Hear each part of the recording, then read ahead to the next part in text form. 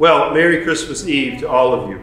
You know, this past June, our family visited Bethlehem, Pennsylvania, as part of our tour through the state. We were only there for one night, but in the time we were there, we saw the enormous steel stacks, the 120-acre development that was previously run by Bethlehem Steel. It was an amazing sight. The population of Bethlehem, Pennsylvania is roughly the same as the population of Rock Hill. And a number of famous people are from Bethlehem, including Jonathan Taylor Thomas, the kid on the hit 90s show Home Improvement, Mario Andretti, the famous race car driver, and Dwayne Johnson, aka The Rock, who played football at Bethlehem High School before going on to play football at the University of Miami and then becoming a movie star. Of course, Bethlehem, Pennsylvania is not the same Bethlehem that we read about in Luke's Gospel.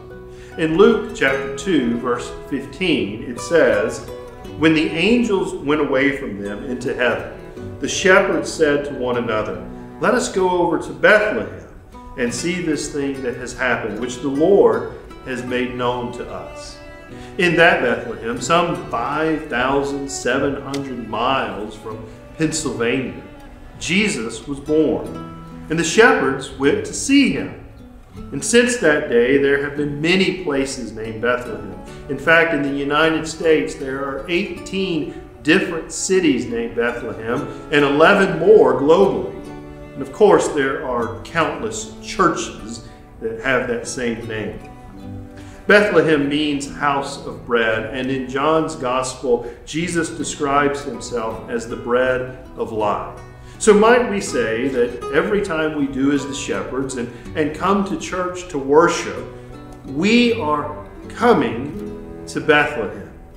For it's here that we're nourished not only by the natural bread, but as Deuteronomy says, we are nourished by every word that comes from the mouth of the Lord. I do pray that sometime today that you will find a moment to remember what happened in Bethlehem so long ago.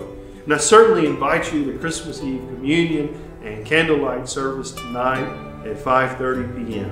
May Christ be born anew in each of you. Have a wonderful Christmas.